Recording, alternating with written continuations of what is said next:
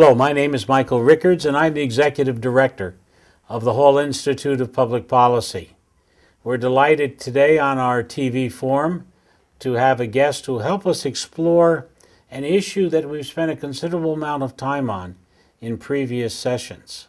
Her name is Linda Walder Fiddle, and she is the director of the Daniel Jordan Fiddle Foundation. And she's come here to talk again about the issue of autism. Linda, thank you very much for coming here today. Appreciate it. Thank you very much for having me. It's an honor and a pleasure. You were at our disabilities conference up in East Rutherford? Yes, I Run was. with us and Dr. Sal Pizarro? Yes, I was. I had the pleasure of being there. I thought you had some great presentations that day. It was wonderful. We've done a three-part series, I believe, on autism in the past. And I know of your interest. I know you had a son who had autism and died very young. And you created in his memory, which I think is wonderful, a foundation to deal with some of the questions of autism, which isn't just a children's disease, as you pointed out, but is something that goes on through maturity. And we discussed that a little bit at the previous sessions that we've had, because people usually don't think about autism in that way. But the question I had, and I want to ask you this, because I'm not sure I got an answer after 3 sessions.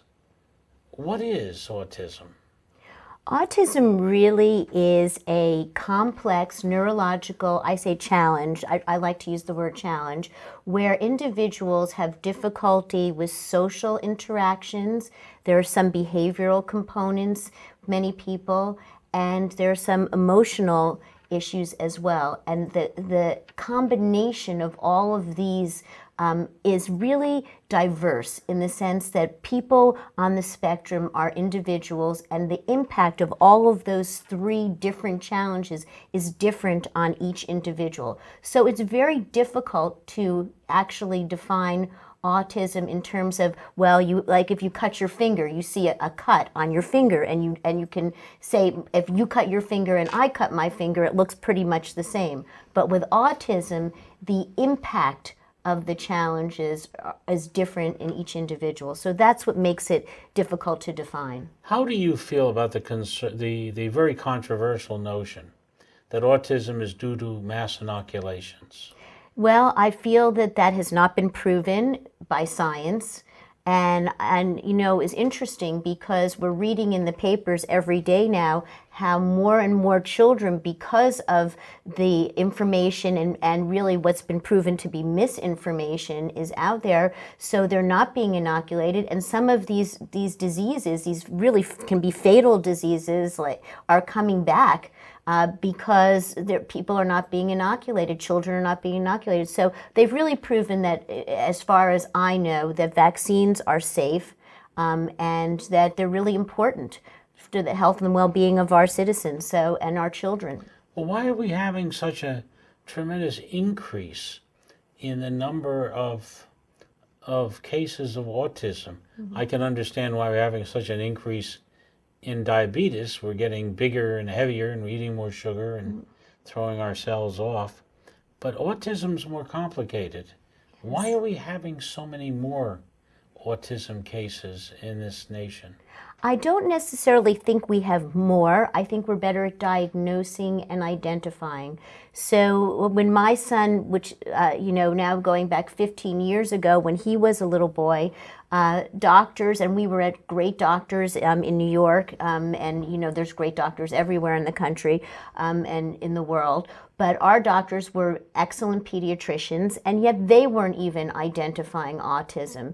So, or the characteristics and the markers, as we say, when children aren't reaching certain milestones. Today, I think most pediatricians are trained to identify these markers, and we've also learned that as soon as they're diagnosed, the best treatment for autism is to get children into some kind of therapeutic situation, play therapy, speech and language therapy, and these have been proven. The earlier you get children into these kinds of therapies, their conditions are much mitigated. So the sooner the better, and I think we're doing a much better job of diagnosing. An additional answer to that question is that a lot of people who were not part of the spectrum, what's called the autism spectrum, are now being identified as part of that spectrum. I'm speaking mostly of individuals who are diagnosed with Asperger's syndrome. So now the whole array of individuals living with Asperger's syndrome are now considered part of the autism spectrum. So the early diagnosis and the more prevalent diagnosis, plus enlarging the spectrum, in my view, has created a larger population of people living with autism. Why are the number of autistic children so high in New Jersey and in California? Well, I actually think New Jersey does a great job in identifying individuals living with autism, and they also do a great job in terms of, we have wonderful schools here compared to the rest of the country. We have wonderful science going on here compared to the rest of the country. So New Jersey is really a leader. And because it's a leader, we hear about it more. There are more children diagnosed for the reasons I previously stated, and there's more opportunities for treatment here. How about California? Yeah. California, well, it's also a very large state, and I also think they're quite progressive. We have several programs that the Daniel Jordan Fiddle Foundation has spearheaded in California, and you know, they're very progressive in terms of programs and also science in terms of autism. If in fact, some people have said that New Jersey and California have such high rates because some functioning having to do with chemicals in the water. Is there any proof of that? There's science is looking into that. Really, it is autism, we feel, is a neurobiological disorder, and it is also impacted by environmental factors. So what those factors are, we do not know definitively at this time. But research is being done. But it seems to me that you can say that about most illnesses, most challenges, diseases, that the environment is impacting the biology. So autism seems to be like that. Well, tell me about the markers. Tell me about how I have a little baby, I have a grandchild, and I look at them, and all the kids look alike in the beginning. Sure. But how do I diagnose that child may very well have autism? Do they not focus well? Do they not point? Pointing is actually a very it might be a sign. You know, I think that if they don't point. For instance, if you say to a child of 2 years old, point to your nose, and they don't react to that, it's not that you would run to a pediatrician for that. I mean, you take that coupled with a whole array of other things. But there are certain developmental milestones and markers that children reach at particular ages. And I think, you know, parents need to be, and grandparents need to speak to the pediatrician and make sure that their child is meeting those milestones. And if they're concerned, the parent is the best expert throughout the lifespan, not just for little children, but for adult children. You are the best expert as a parent or a grandparent if you're, you know, very involved in your children's lives. And if you feel that something is not right, a pediatrician is the best person to go to, and that pediatrician should have an array of experts to further, you know, do evaluations. And that's what I would totally recommend. What pointing, they've said, is one marker. Right. I guess my 2-year-old granddaughter walks over to the kitchen, points in and says cookie is in good shape then. Yes. Because that's all she looks at. And, but what are other real ones that I and parents and grandparents should be sensitive to? Are there other shorthand things that are, you know, obviously you're talking about very sophisticated neurological testing and all of that, doctors and specialists. But just for those of us that are grandparents and parents, are there any other shorthand type things? Yeah, I mean, I think that if you have a child and they're not talking at a certain age, children, of course, it's variable. But if you feel like, let's say there's other children in the family and most of the children are saying the first few words at a year old, and then now this child is 2 years old or even younger, they're not doing that. Certain behavioral things, certain children, they might have habits where they'll line up toys, or they're just behaviorally, they're discontented, maybe lots of crying, but I hate to give, like those as specific things that, oh my gosh, well, let's throw the red flag up, because that's not necessarily so. So that's why I think that the idea is it's almost an instinct. I think that if you as a grandfather felt that one of your grandchildren, they're not like the other grandchildren in their development, they don't seem to be responsive when I call their name or speak to them, they seem to, run around a lot or have, a little different than the other grandchildren or children that I've known in my lifetime, then I think it's time to go to your pediatrician or a specialist and get some, more definition about that. May I ask you a personal question? Yes. When did you first know that Danny was autistic? Mm-hmm. Well, interestingly, the things I'm telling you is how he was my first child. So, but he had two cousins, the exact same age, basically. One was 8 months older, a boy, and one was 4 months older, a boy. So as I was watching them develop, I looked at them, and of course, knowing that each child is an individual, but still, they started to talk, they started to do certain things, and I felt that Danny wasn't meeting those milestones. He was also extremely active. And so, and lots of kids living with autism are very active, because they lack the focus that some other children might have. Physically active. Yeah, physically active. And so, that coupled with the really minimal language and minimal attention span caused concern.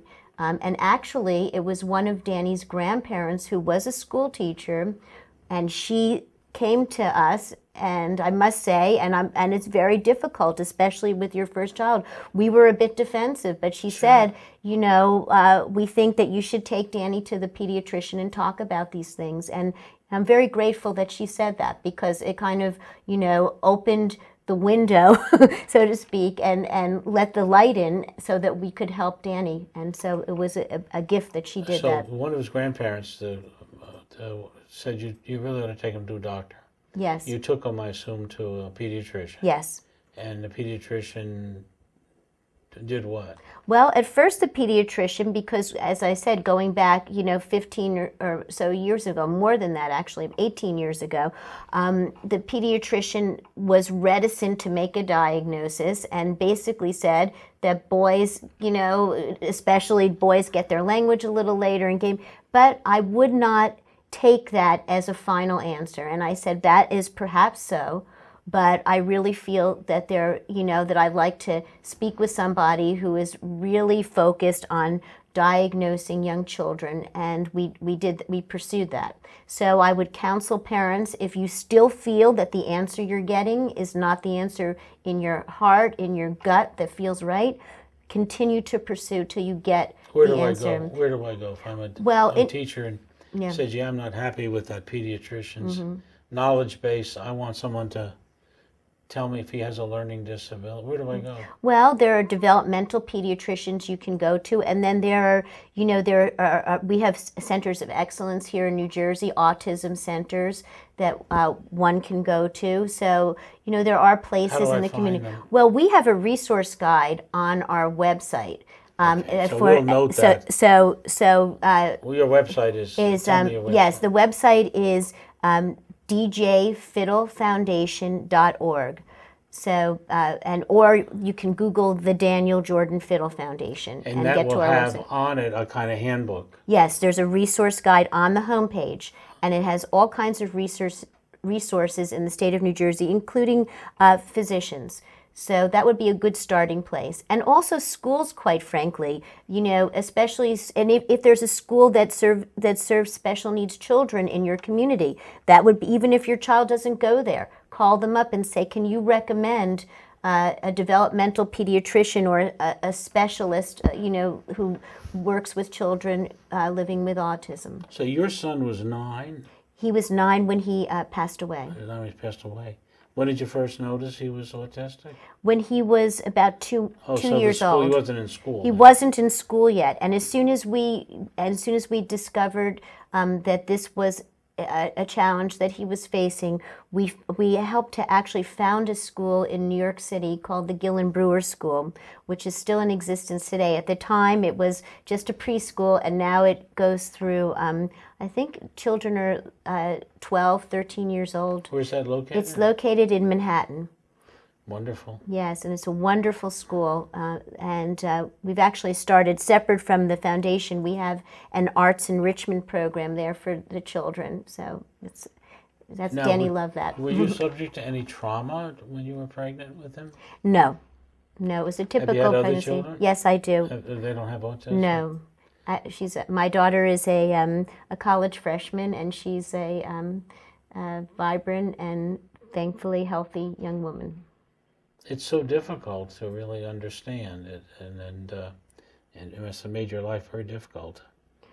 Well, I think that, I look at it this way, that yes, there were certain challenges and difficulties, but there's so much that my son brought to my life, and so many gifts and so many wonderful, special things that I would never have encountered if it wasn't for him. So like everything in life, all the great things in life, I believe, there's good and there's difficulty, and that's what makes them so special. Tell me a little bit about your foundation. Yeah, so eventually we got Danny into the Gillen Brewer School, and then we moved to New Jersey when he got older, and he attended the Forum School, which is another wonderful program in Waldwick, New Jersey. And during his life, as he was progressing, I started to be concerned about what was going to happen to him when he attained adulthood, because really at that time, and there really were very few programs, and the focus was still just on young children and getting them into programs that they can stay in until age 21. So after Danny passed away, we decided to continue working on autism, and I particularly said that we should focus on adults because nobody else was focusing on adults living with autism. What happens to these children after they age out of the school system? And I think in the media we're starting to have lots of parents question that. Well, we were questioning that a decade ago. And so we started the Daniel Jordan Fiddle Foundation and put together a wonderful board of trustees. And I'm proud to say that our board has pretty much in a whole decade remained the exact same people. That's the dedication. And another point is we're all volunteers, including myself. So we work 24/7 to help the people that we serve, and the people we serve are adults and their families. Now that was an issue when we had our last discussion of autism, and I raised it. What happens when you people are gone? Who's going to take care of these, not children, adults? And they said that is one of the areas that gives us the most nightmares. Well, what we aspire for is for there to be this kind of seamless transition where children are, during their school years up to age 21, they're gaining skills that they can use as adults. And when they attain adulthood, they can then go into the community and work with the right supports. Some can work very independently, others need a great deal of support, but they can contribute to community life and also live in the community in a variety of settings that are suitable for their individual needs and be part of the community. And if we can achieve that goal, and that's the goal that the Daniel Jordan Fiddle Foundation is continuously working on, then if we can achieve that goal, then parents and caregivers will have less to worry about because their children will be part of community life. And that is the goal we have for all people living with autism. What type of skill sets do you have, Linda, that you would pass on or train people in? You mean people living with autism? Right. They have people living with autism are like you and me. They have a variety of skills and talents, and what we have to do is focus on their strengths and talents as individuals. Some people are fantastic with computers. Some people are fantastic artists. Some people are actually quite sociable and are good in social kinds of settings, can work in grocery stores, can work in a variety of stores. A lot of people living with autism enjoy doing what maybe you or I might consider mundane tasks, like work scanning items at a library that are returned or something like that. But to them, that's enjoyable work. So we have to focus on what the individual likes, give them the experience in the community to figure out what they like through different job sampling while they're in school, and then open the door to let them work in the community, get a wage, and be part of community life. So you do a kind of individual inventory of what people's skills are and how they would fit in with different jobs and. Well, we don't. Who does that? Well, we don't. We don't do what the Daniel Jordan Fiddle Foundation does. Is we act as a social entrepreneur. We go to service providers who do what you're talking about, who make these assessments, who have clientele who live on the spectrum, and these are adults, and we give them ideas. Let's say they're doing a program that is a bowling program or in the community for people living with other kinds of challenges, and we say to them, will you do a recreational program for adults? And then we help them cultivate that program, organize it, create a blueprint for setting it up and for sustaining it. And then they, as experts in running programs, run the program. So we give them ideas, and I work with service providers around the country who have various expertise and help them develop programs suitable for adults living with autism. How many grants do you give out a year? Well, right now, I mean, we've given out over the course of a decade, we've given out several hundred grants to programs all around the country. But right now, our focus is on what we're calling the Daniel Jordan Fiddle Foundation's signature programs.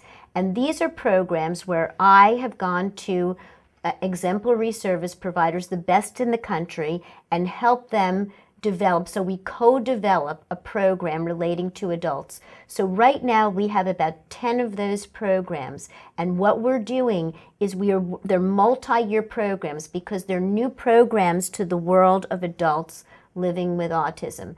I'll give you some examples in a moment, but these programs, what we're going to do is blueprint them so that grassroots communities around the country can take them like you would a blueprint of a house and build their own programs. Mm-hmm. And we feel that this is the best way to disseminate programs and to address the growing needs of adults, because there are so many more people aging up into adult life. And you know, there's 1 in 70 children in New Jersey are diagnosed with autism, and all of those children will be growing up. So we need to share these great program ideas. Is there a difference in lifespan between those people who have autism and those who do not?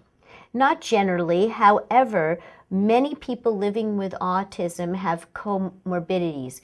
So for instance, a third of people living with autism have epilepsy. So, so that impacts their lives and what they do. Obsessive compulsive disorder is another prevalent condition with autism. So the comorbidities are challenging. And also, one of the issues that we've identified is the health and wellness of people living with special needs of all kinds.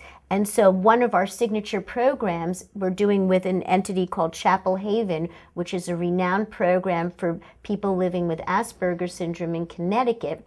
And we are working on a health and wellness blueprint so that people living with autism learn the proper protocols of diet and exercise and healthy cooking.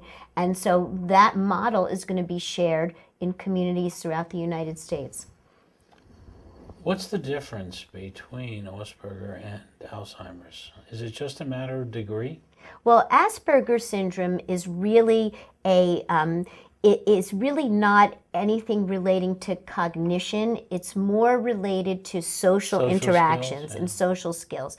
And, you know, classic autism has the component many times of a cognitive issue as well as the social and behavioral issues.